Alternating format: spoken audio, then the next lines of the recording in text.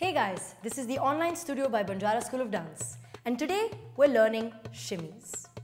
First thing first, the important thing about the shimmy that people aren't going to tell you is that the shimmy actually comes from the knees and not from the hips. The movement in the knees is the action, and what you see happening inside the hips is a reaction to what's happening in the knees. Of course, there are shimmies that involve the glute muscles and the oblique muscles, also vibration shimmies. But what we're covering today is the Egyptian shimmy, also referred to as the knee shimmy.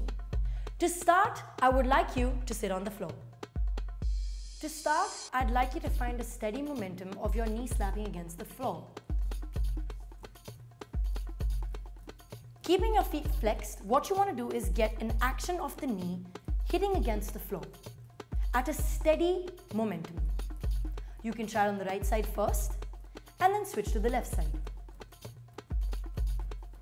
And try to pick up the pace to as fast as you can. The faster you go, the smaller the size will become. And then you want to alternate the two. When the right goes slightly off the floor, the left is on the floor. And when the left goes off the floor, the right stays on the floor. So we're going to alternate the knees in a steady momentum. Make sure not to lock the knees because that could definitely damage your knees. Try to keep the momentum continuous.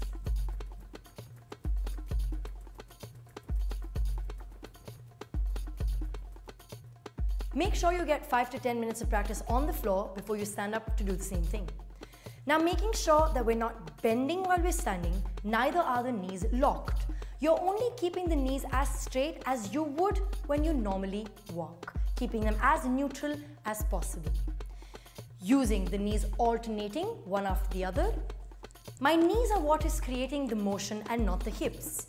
My hips are simply reacting to the knees.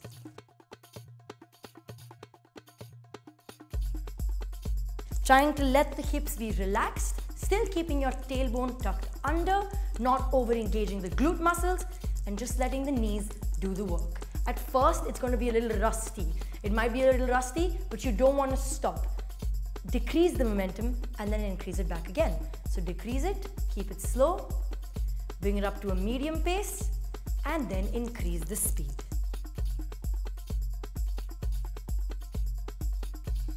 Now let's try our shimmies with music.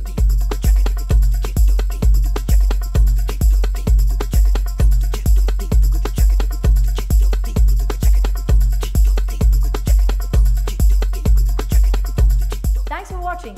Keep practicing your shimmies and don't forget to subscribe.